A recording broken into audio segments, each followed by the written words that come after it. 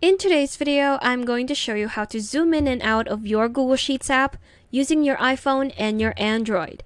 So I have an example data right here. We have a list of movies that I've watched, and I want to have a checklist of those that I've watched and would definitely recommend. So for me to make sure that I am going to be checking on the right movie, what I'm going to do, because right now it's a bit zoomed out, I can't really read anything, the texts are too small.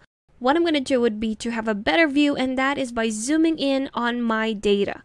And to zoom in, what you're going to do would be to tap the screen with both your thumb or your index finger. So when you do that, there you have it. As I pinch out of my screen, I am zooming in on my data so that I can see it better. So now I have a closer look of the title of the movies that I've already watched and that I recommend. And so that is for, let's say, number 3 or row number 3, Two Guns. So row number 3, I'm going to check on that and would definitely recommend it. And there you have it. Now, if I want to have a view of the whole list, not this way, it's too close, I'm going to zoom out, and I'm going to do that by again placing my thumb and my index finger separately or as far apart as I can, and then pinch in on the screen. So now we have the same view that we had before. We just zoomed out.